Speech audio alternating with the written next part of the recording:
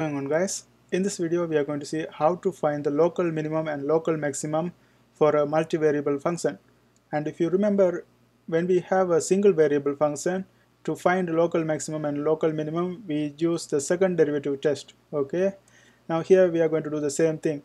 We are going to do the partial second derivative, and then we are going to see whether we have a local minimum or local maximum. Now to do that, let's take the first partial derivative. That's going to be fx. I'm going to take the derivative of this function with respect to x. So when we take the derivative of this function with respect to x, we treat y as a constant. So this is going to become 3x square minus this x is going to become 1. So we will have negative 12y. And since this is a constant, this is going to be 0. So this is going to be our partial derivative with respect to x. Now we are going to find partial derivative with respect to y. When we do that, we treat x as a constant, so this one becomes 0, and this is going to become negative 12x, and here we are going to have 8 times 3, that's going to be 24y square. Okay, 24y square. Now this is our first partial derivative. Now to find whether we have local maximum or local minimum, we have to use this equation. D is equal to fxx times fyy minus fxy square. So this is the equation we are going to use. If we have a value that is greater than 0, so like for example, if we have a value that is less than 0, it means there's no minimum or maximum. This is so-called saddle point. Okay, saddle point. And when we have d is equal to 0, it's inconclusive, so we have to use a different technique. When we have d is greater than 0, it means there's a minimum or maximum. Then we have to check the second derivative with respect to x. So we have to see fxx value and see whether we get a positive answer or a negative answer. And if we get a positive answer, it means it's a local minimum. If we get a negative answer, it means it's a local maximum. Now to calculate this one, we have to find the second derivative. Okay, now we have found out the first derivative with respect to x. Now we are going to find the second derivative of this one with respect to x.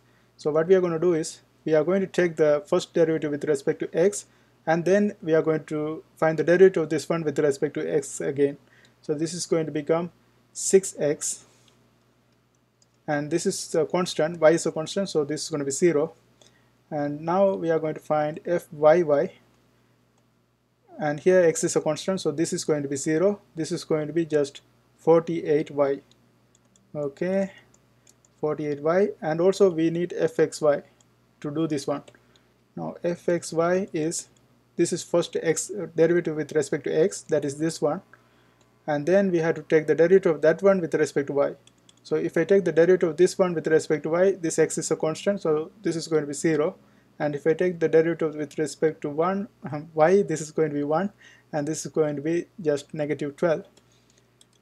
Okay, now we have everything. After that, to find the critical points, what we have to do is we have to equate the first derivative to 0. So we have to equate this one to 0 and also this one to 0, and we have to find out our xy points. Okay, now let's do that. So this is going to be 3x square minus 12y is equal to 0, and the second equation we are going to have is negative 12x plus 24y square is equal to 0. Now let's simplify this equation. This is going to become x square. If I divide everything by 3, this is going to become x square minus 4y is equal to 0, and here I can divide everything by 12, so this is going to become negative x plus 2y y square is equal to 0. Now we have two unknown variables. You can solve this one using many different methods, but I am going to use the substitution. I'm going to turn this one into 2y square is equal to x. I'm rearranging this one, and then instead of x, I'm going to plug this 2y square in this equation. So here if I plug that one, this is going to become 2y square square. I'm substituting this one here. Okay, and minus 4y is equal to 0, and if we square this one, this is going to become 4y power 4 minus 4y is equal to 0. Therefore, if I take the 4y common, this is going to become y cube minus 1 is equal to 0. From this one we can see y is equal to 0 and y is equal to 1, because y cube is going to be equal to 1, and if I cube root this one, there's only possible answer is 1. So this is y is equal to 0 and y is equal to 1. Now we have to see when y is equal to 0, what is the x value. To find that one out, we plug it in this equation, right? So when you plug this one in this equation, you will see that x is going to be equal to 0. So when y is equal to 0, x is equal to 0. And when you plug y is equal to 1 here, you will have x is equal to 2. So this is going to be x is equal to 2. Okay. Now from this one we can see we are having the points 0, 0, and here this is 2, 2, 1. Okay, these are our critical points. Now we have to see whether we have a local minimum or local maximum at these points. To do that, we have to check these values.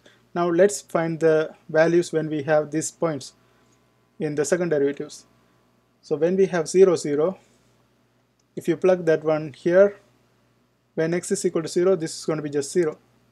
Okay, and when we have, so let's note that one also down. So for 0, 0, okay, this is for 0, 0. When we have 0, 0, this is going to be 0. And when we have 2, 1, here we only have x value, so this is going to be 6 times 2, that's going to be equal to 12. Okay, and let's see for this one, 0, 0, this is going to be 0. And when we have 2, 1, we plug the y value, that's 1, so this is going to be equal to 48. And here 0, 0 or 2, 1, we are going to have negative 12 because we don't have any x or y value, so it's going to be just the same value. So this is going to be just negative 12, and here also we are going to have 0, 0 is equal to negative 12. This is 2, 1 also equal to negative 12. Okay, now after we find out this one, now this part is unnecessary. Our main purpose is to find these 2 points. Okay, let's note that one down in the top. So we have 0, 0 and 2, 1. Okay, so these are the 2 points. Now let's get rid of this one to do the rest of the part. Okay, let's get rid of this. Now what we are going to do is we are going to apply these values in this equation. This is our equation to find out whether we have a local minimum or local maximum. Now we are going to plug this one in this equation to see whether we have a local minimum or local maximum. Now let's go ahead and do that. So this is going to be d f. Now let's check 0, 0 point. So d 0, 0. So at d 0, 0, what is the fxx value? That is this one, 0, 0, this is 0. So this is 0. Then multiply by fyy. So when 0, 0, this is also 0. Multiply by 0. Then minus fxy square. So when 0, 0, we have negative 12. Negative 12. And if we square this one, this is going to give us 24 plus, not 24, 144. So 144, that's going to be positive because when we square this negative, that's going to make this one positive. But here we have a negative sign. Okay, so that's going to make this one negative 144. Now we have to check when we have d21, what's the fxx? Fxx when we have d21 is this one, 12. 12 times, when we have fyy, this value is 48, minus when we have 21, this is 12, so minus negative 12, so negative 12 square, and if you calculate this value you will get 432. So as I discussed before, when we have a value that is less than 0, it means there's no minimum or maximum. That's a saddle point. So we can say this 0, 0 is a saddle point. Here we don't have any minimum or maximum. Now when we have a value greater than 0, there is a minimum or maximum. That's the conclusion. But to find out that's a minimum or maximum, we have to check this fxx value for that point. Here we are dealing with 2 1. So for 2 1 fxx is 12, positive 12, right? So when we have a positive value, that means that's a local minimum. If we have a negative value, that's local maximum. So this is positive value, so this is going to be a local minimum. So for 2 1 we have a local minimum. Okay, and also to remind again, when we have a value that's equal to 0, it means that's inconclusive, so we have to use another different method. Now from this one we only have less than 0 and greater than 0. If it's less than 0, we don't have any minimum or maximum. When we have greater than 0, we have something. To see what is that something, we have to look at this fxx, and if it's positive, that means that's a local minimum. If it's negative, that means that's a local maximum. And that's how we do this kind of problems. I hope this helps. Thanks for watching.